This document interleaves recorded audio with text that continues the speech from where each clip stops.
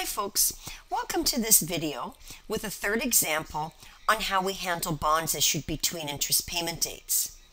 We're going to our third example here. We're back to our good old company Barnes, and they issued a 9% 20-year bond, $800,000 par, and it's dated January 1st, 2014.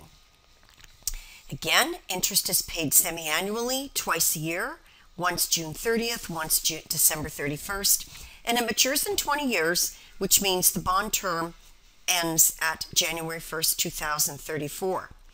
Now in this case, the bond is sold by the issuer, that's Barnes, the seller, to the investor at par on April 1st, 2014. So you see, we still have a bond date that's different from our issue date right here, April 1st, right? So if we look at the timeline now, what do we see? We see that's our bond date, that's our issue date. So from January 1st to April 1st, that's January, February, March. That's 3 months, right?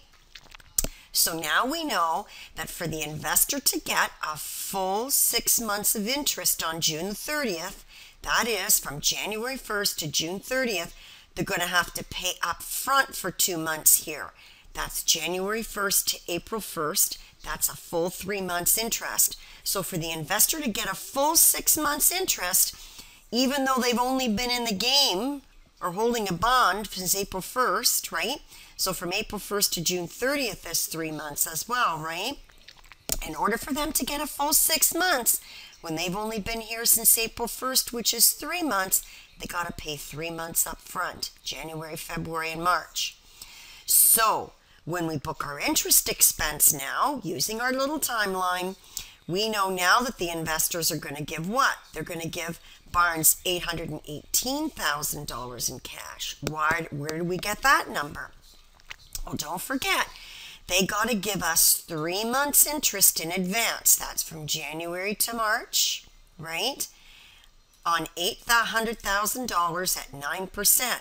Don't forget the rate, unless you're told otherwise, and in all these questions, it's been annual, so make sure you know, unless you're told otherwise, the interest rate is always annual.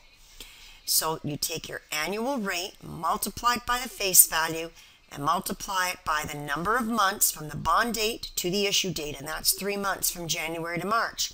So that means these investors are going to be giving Barnes an $18,000 up front in addition to the face value, which is $800,000. So that's how we get $818. The credit, again, interest payable, because this is the interest that's accrued from January to April 1st.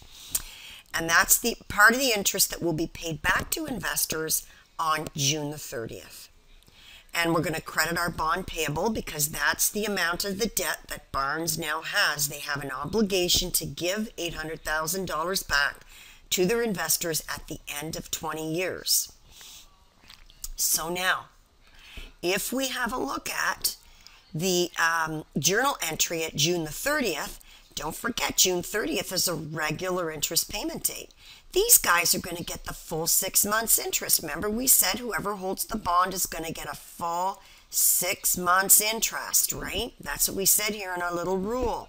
So therefore, these guys are going to get their 6 month interest payment, which is the credit to cash. But part of that $36,000 credit to cash is a return of the original amount of interest they gave them at January 1st, or at April the 1st. Which is all that interest from January 1st to April 1st, right? The 3 months, January, February, March. So if that's included as part of this $36,000, then your interest payable is going away. And now you're booking interest expense for 3 months. These 3 months, maybe just put it in here, are the 3 months from April 1st all the way to June 30th, right? These 3 months here are not the same 3 months. These 3 months are from January 1st to April 1st, right? 2 different sets of 3 month periods, right? So this is the expense for the period ending June 30th, and this is the advance payment that the investors gave that Barnes recorded a liability on. Why? Because they were going to return it when they made their interest payment June 30th. And because we're here at June 30th, that's why we debit the interest payable, because we're making that cash payment, right? So now, you'll notice again, we did not have to make a journal entry on January 1st, the date of the bonds. Why? Because nothing happened that date. We only start making journal entries related to bonds on the date we issue them and for interest down the road. And we made our interest entries. We did an interest entry here on June 30th, and we're also going to do a journal entry for interest on December 31st. So now, let's go. Well, I guess we never did. So you know what we're going to do? We're going to do it together while we're here. On December 31st, 2014, what would our entry be? We would debit interest expense for how much? Well, the full $36,000, right? Because that's the amount of the cash payment. Now you might say, well, how come this is different from what we did on June 30th?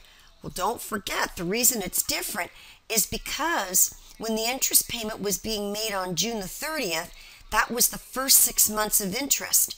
That has to include a return of the upfront payment that Barnes got from its investors. That was part of that 818, right? We're just taking now on December 31st, when we did this entry here, we're just looking at this little piece here from June the 30th to December 31st, right? So you can see that's the next 6 month period. So we don't have to worry about this upfront payment like we did here. We don't have that here in the last 6 months. So it's just a straight interest expense debit and credit to cash. So I'm hoping you found this of some use to you and some help in helping you understand the concepts that we've been reviewing. So in any case, I wish you luck, and we'll see you in class.